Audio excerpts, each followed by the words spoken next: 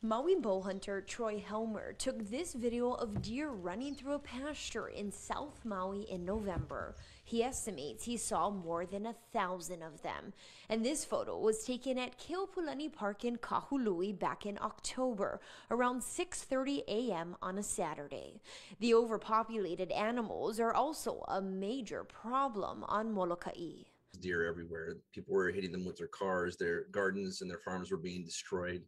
And so we're trying to find, solutions, sustainable solutions on how to address this issue. House Bill 1872 requires the Department of Land and Natural Resources to recognize that game mammals provide a food source. They're going in there and killing large amounts of pigs, deer, and sheep. And the food goes to waste. Oftentimes, they're doing it from a helicopter. The last thing we want to do is just shoot 300 or 400 deer and let the carcasses rot. To me, it's just, personally, that's wasteful. Forces DLNR to look at hunting and game animals and game birds when making decisions. They have to look at how it would affect hunting and the meat and how they provide subsistence. Deer meat is a staple in our food source. And I can't overstate that enough. We have friends and family that eat deer meat sometimes every day.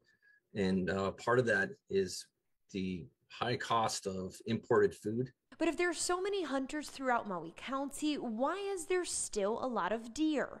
These hunters say access is a huge issue. There's no place legal to hunt right now. Helmer created these stickers that say, "Give us access." We have a lot of members and we're willing to go and help, but they gotta give us access. Hunters say HB 1872 is important because it includes them in conversations about managing Hawaii's deer population. Chelsea Davis, Hawaii News Now.